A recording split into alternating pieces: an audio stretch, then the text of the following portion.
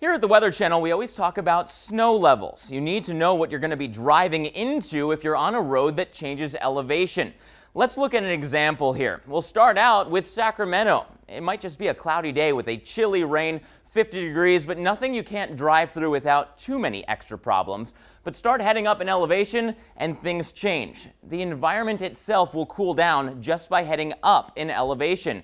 And by 2,000 feet, you'd be at about 43 degrees. See, you lose about 3.5 degrees for every 1,000 feet change in elevation. Kind of like driving north. If you go up a mountain, you're cooling down too.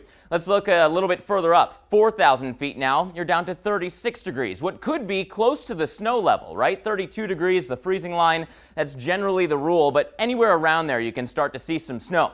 By the time you're at 6,000 feet, you're definitely in trouble, right? You're seeing either snow or freezing rain at this point at 29 degrees. And by the time you get to pass level on I-80 here, it is even colder still. Donner Pass is all the way up at 7,300 feet, 25 degrees. So what started out as 50 degrees just from the environment has cooled down into the mid-20s. You got to be careful when driving those elevated roads.